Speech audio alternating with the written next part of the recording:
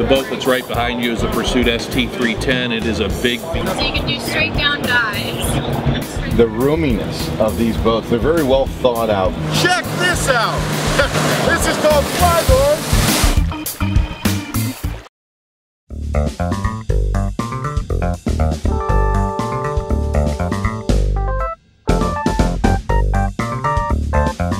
Hey guys, Eric Kyle here, publisher Great Lakes Scuttlebutt magazine, and I'm excited to be at the Chicago Boat and RV Show right here in wonderful downtown Chicago. Beautiful place to be. In January, why not be in Chicago? It's a boat show. So listen, as I'm here, I'm wandering around, I'm looking for some exciting things to report on, and I ran across something that's pretty interesting. I'm here with Jack. Jack, how are you, sir? Good, doing wonderful. Good, good. Lake Partners in Lake of the Ozarks. It's a real estate company. Yep. Tell us about what it is you have to offer the boaters up here in the Great Lakes. We have the biggest secret in the United States. Lake of the Ozarks has 1,200 miles of shoreline. Lake's over 100 miles long. We have our shootout. For instance, the pontoon boat there did 115 my way, and the last shootout did 224. That's in August. We have OSS races in the spring. There's over 50 bars and restaurants on the water. It's a unique lake where you own the frontage. So your house and your boat dock and everything's right in front of your house. We have over 25,000 docks at Lake of the Ozarks.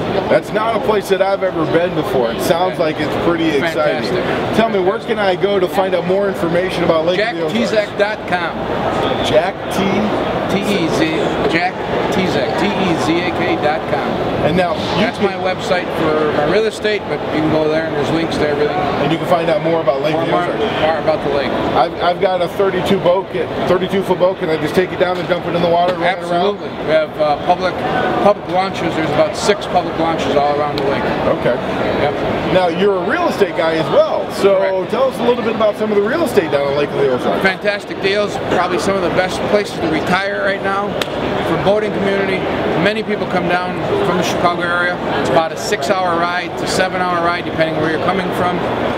They have lake houses. You can buy a condo, small condo, starting at about $60,000 with a boat dock on the lake. Taxes are about $250. You can buy a lake home for $250,000. Your taxes are about $1,000. Wow. Real estate taxes.